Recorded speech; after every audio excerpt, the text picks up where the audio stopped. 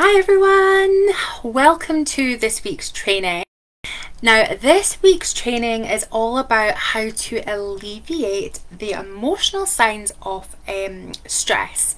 And the reason why I have specifically chosen this topic is I had run a workshop a few weeks ago, and it was all about profound stress and the signs and symptoms. And throughout that workshop, you know, we had discussed like how stress affects us on a physical level, on an emotional level, on a mental health level. And what I found was when I was talking about it, there was so much to cover, and I really wanted to do it justice. I really wanted to ensure that we really could have the opportunity to discuss this fully, explore this fully, and really connect with these individual topics. So that's why I have broken them down even further, to make sure that we all have access to this information, because as I always say, knowledge is power, and knowing all of this tools, tips, tricks can really help us educate ourselves, educate our colleagues, our friends, our family who are all in similar situations, and it can really enhance our life. Because in this instance, if we have the tools, the knowledge and understanding on how to alleviate the emotional signs of stress, how can that possibly change our lives? There's so many ways it can, and this is why I really like to cover topics quite into, oh my word. So I'm laughing because I've just finished another training in my group, and I really struggled with this one word, and it's the same word I've just struggled with. Yeah, it'll come back to me. If you know in your head, or if you've just watched my training and then I've remembered the word, put it in the comments and give me a helping hand. I don't know what is going wrong with my brain today. Maybe a little bit dehydrated. It is quite warm in Scotland just now. So really going into this in a bit more detail can give us the tools, the skills and the understanding to educate ourselves, to educate the people around us, so we can truly enhance our experiences within the workplace and really preserve and protect our well-being as much as possible. So put a number 1 in the comments if you're ready for the training, if you're really truly ready to understand how we can alleviate those emotional signs of stress. And also put in the comments, like, where are you from in the world? Like, I know I have a lot of people from Scotland, one of our own. We have people from the United States. I'm trying to think of who else we have in this specific group. But yeah, put where you're from, and also comment on why you specifically are watching this training. Is this something that you want to avoid? Do you want to avoid those emotional signs following on from stress, or is this something that you've experienced in the past? Is it a case of, you know, when you read the title you thought, oh gosh, that's something I can really resonate with because it's something I struggled with? Or is it something you're experiencing just now and you really want to know the immediate tools that you can really use to alleviate those felt symptoms? So I'm curious to know. So if you feel ready, if you feel able, please put it in the comments. I'm creating this group to have that safe space where we can explore all of these topics, where we can start to discuss them and reduce the taboo around poor workplace well-being. So and one more thing. So I have some super exciting news that I'm not going to share just yet, but it is in relation to the Givers Glow project. But if you feel that there's some prevalent factors within workplace well-being, or contributing factors within workplace well-being that you feel are really prevalent and prevalent just now, let me know. Put them in the comments, because I'm really reflecting on the bigger picture around what creates contributes to workplace well-being. So what's in my head right now is that kind of that culture, that dynamics, you know, that staff dynamics, work dynamics, working together, how that works. I think that would be my first thought. Because if you're working with people who aren't supportive, if they are not really being helpful, if they're being quite negative, that's really going to impact on your work well-being. The second one I was thinking of is your life as a whole. So if you're maybe not happy in, say, your intimate relationships, if you're struggling financially, all of these aspects can affect our happiness within the workplace. Another one I thought was that inability to manage your stress, and that's not for a lack of trying, it's maybe just a lack of resources, a lack of time to do so. I was also thinking about mindset. I think that's maybe a key part. So yes, I'm brainstorming just now around kind of those areas, so I would love to hear your thoughts around what you feel really contributes to workplace well-being. So either pop them in the comments or drop me a line through direct message, or connect with me. I will pop my clarity call. It's a free call. It's just to have an informal chat. So if you have any ideas and would like to contribute to this bit of research, please let me know, because I would love to hear from you. So the reason why I focused on emotional signs of stress is because there's almost a spectrum of it. And what we find is some people who experience high stress can become very emotional. I never want to say over emotional because I feel that's quite negative, but are maybe not in full control of their emotions, maybe feel like they want to cry, maybe cry quite often, maybe feel quite dysregulated, feel quite anxious, feel like they're just not able to keep themselves calm. The other side of it is that numbness. So you can hit either or, and what you find is when you hit that numbness, it's really difficult to get out of. So some people just don't feel anything. They feel really indifferent. They feel like they can't cry, that they can't be emotional. So it's quite difficult to like figure out where you are on that spectrum sometimes. And sometimes feeling really emotional or sometimes feeling really numb, it doesn't really give us a full indication of the fact that we're struggling with stress. It could mean a number of different other areas. So it's really important to have conversations like this so we can recognize the symptoms. So feeling those emotional symptoms when stressed. Are you feeling very emotional and not being able to switch off and feeling quite anxious? Or are you feeling the opposite, where you're almost having that low mood, that depressive thoughts, feeling quite numb, not being able to express emotions? Because both, although very different, both are signs of negative workplace well-being and how our stress levels can really impact us on a really profound emotional level.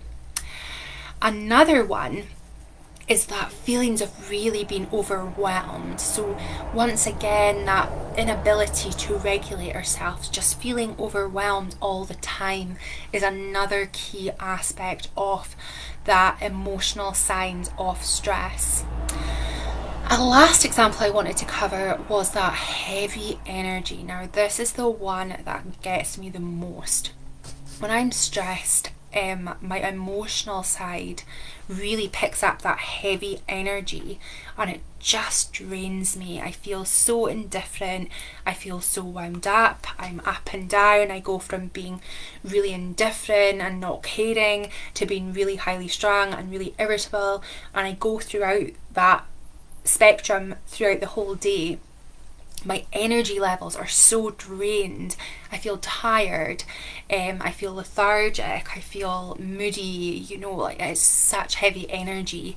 And really recognizing when I feel like that can really help me to recognize when I am feeling very emotional, or not very emotional, but experiencing that emotions when stressed.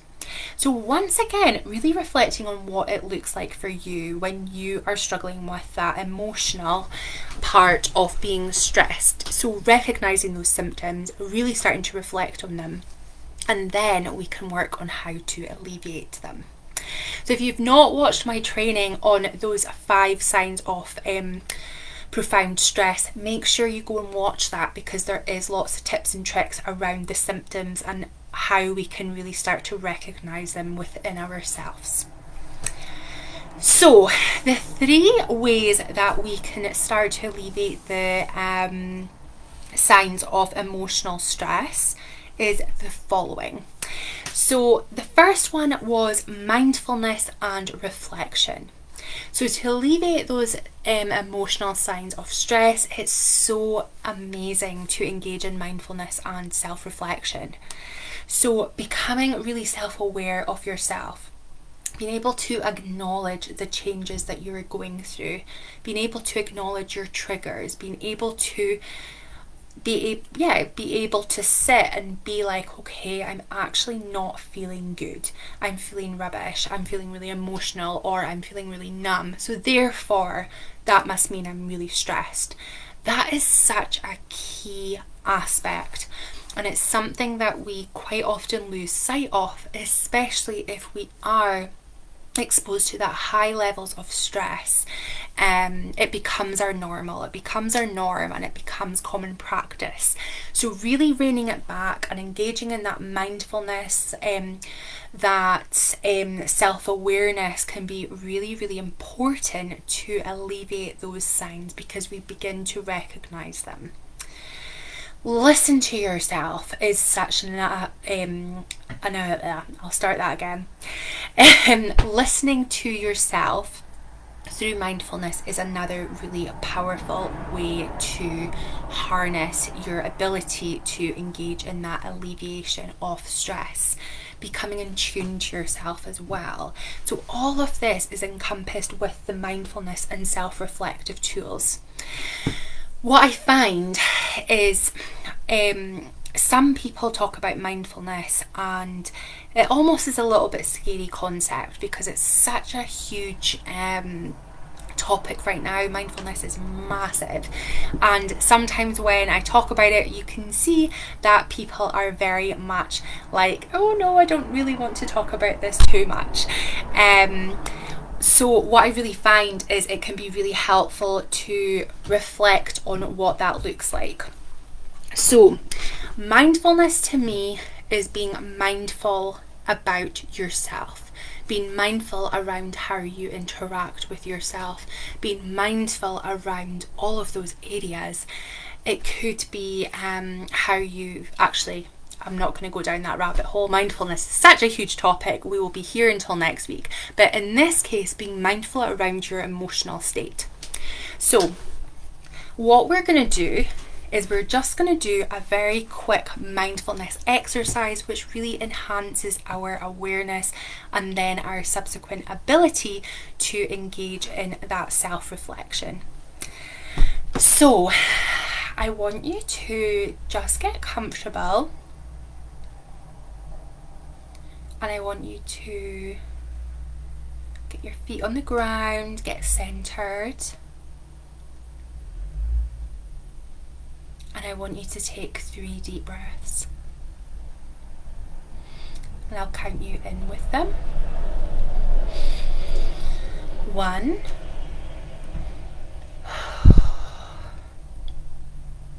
2.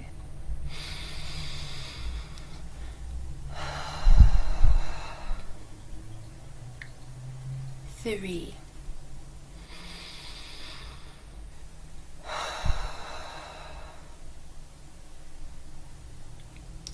Now I just want you to ask yourself, how are you feeling today?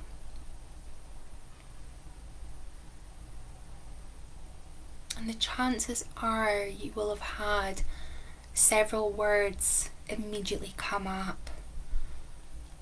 It could be happy, It could be sad, fed up, burnt out, excited. So just checking in with yourself and just focusing on those words that have immediately come to mind.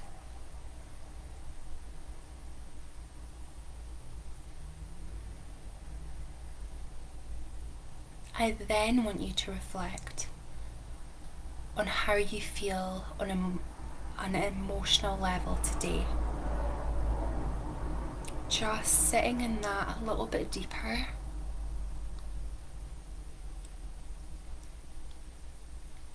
And the chances are you will be maybe a little bit more descriptive around how you're feeling when you're specifically focusing on your emotions.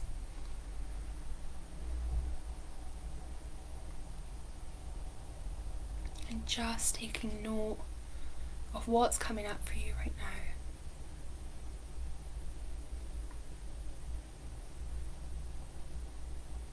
And really acknowledging and giving yourself permission just for that small amount of time to really feel what's going on for you right now. To really recognize all of what's going on for you.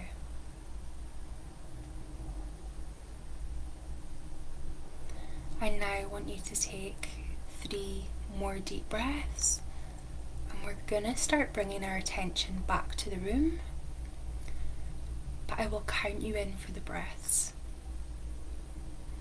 So 3,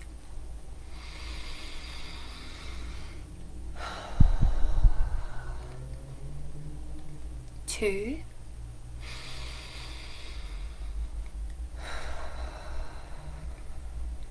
1.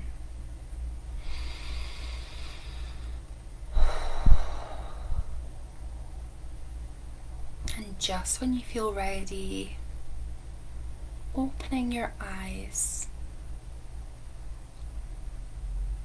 and then shaking it out.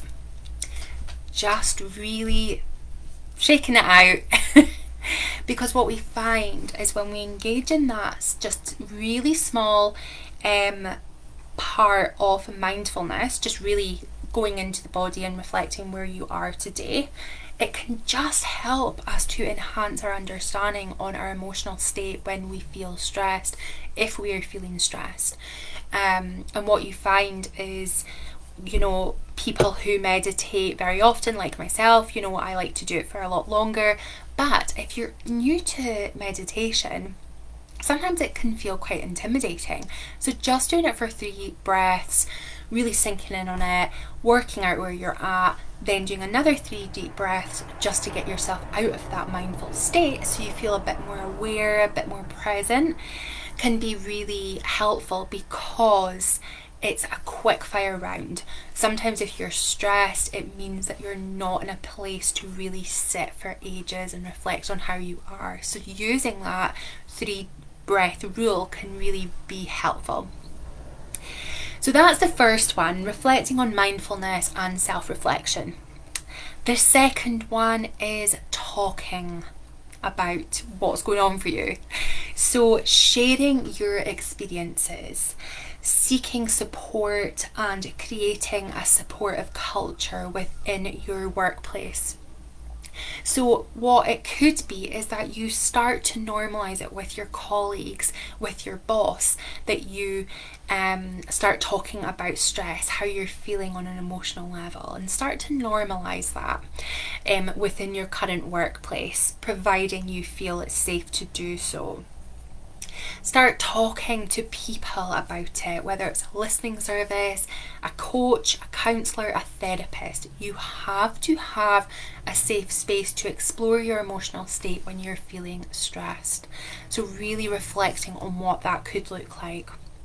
Sharing your experiences. So for example, this group, sharing your experiences of how you have felt on an emotional level when you're feeling stressed. And when you're talking about it, I really want you to reflect on how you can do that safely. because in order to really disclose where we're at on an emotional level when we are feeling stressed, we do need that safe space, that safe forum to really start to reflect on how we're at, because the last thing we want is for someone to respond in a way that's not helpful. So using these specific forums, speaking to trusted colleagues, speaking to your line manager if you do have that working positive relationship with them, speaking to a coach, a counsellor, a therapist, using this group to really share your experiences and talking about what is going on for you right now, because just talking about it can really help. And what you find is it's that expression, a problem shared is a problem halved, and it is very true. I very often offload when I'm struggling, and I just find it really helps me to release that energy that's no longer serving me. The third one is taking time out. So time out to relax, to switch off from the workplace, to really get that work-life balance in check, booking time off, taking time off if you feel unwell, if you don't feel you should be in the workplace, because having time away from that place that is aggravating our emotional state through stress can really help towards that healing journey. So really important that we are empowered to take that time back, to take time off, and to give ourselves that space away from that aggravating factor. And it can be a huge step to do that, because you're dedicating that time to yourself, you're making that commitment, you're being boundaried by asking for that time off or taking that time off. So really reflecting on how you can engage with that extra time off to really support those emotional symptoms of stress. I then want you to refer to the worksheet.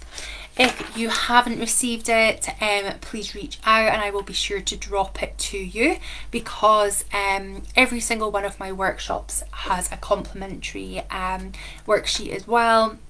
And the reason why is because self-reflection can really enhance our ability to make positive changes within our lives. So what I do is the workshop I make educational, interactive, but the worksheet always has elements of self-reflection. So if we engage in self-reflection, we're a lot more accountable, we're a lot more person-centered towards ourselves. So therefore we're a lot more likely to introduce and implement and keep these specific tools. So I want you to carry out an action plan. So the first one is, how will you really increase that mindfulness and self-reflection into your life? So is it doing that 3 breath rule and really just tuning into your body and seeing how you feel? Is it a case of journaling? Journaling is such a good one. So is it a case of dedicating 15 minutes per day to journal and to really reflect around where you're at? So really working out on how you can introduce mindfulness and reflection to your life to really alleviate those signs of emotional stress. The next one, talking. So once again, how can you increase your opportunity to talk to people that are going to give you that safe space, that safe forum to do it in? Is it a case of interacting with the training and making sure that you have these concepts, these opportunities to engage in these concepts, sorry? Is it a case of booking a call with me so you have that safe space to explore these aspects further? So really reflecting on how to introduce these talking strategies as well. The last one, time out. Now what I would really like you to do is actually commit to specific days or one day or several days that you're planning to take off in the near future, so you can really focus on alleviating those signs of stress and and truly begin to live the life that you really want to, and alleviating those emotional signs so you can continue to engage in the job that you love. But please get in touch. As always, I will put my clarity call link in the comments. I will also put a link to my new website because I have revamped it. It's looking a lot better. I look a lot more aligned to me, so I will put that in as well for you guys to check out. And as always, please reach out if there's any questions that you have, anything you want to discuss, please let me know because I would love to chat with you further. Take care guys, and I will see you next week. Bye.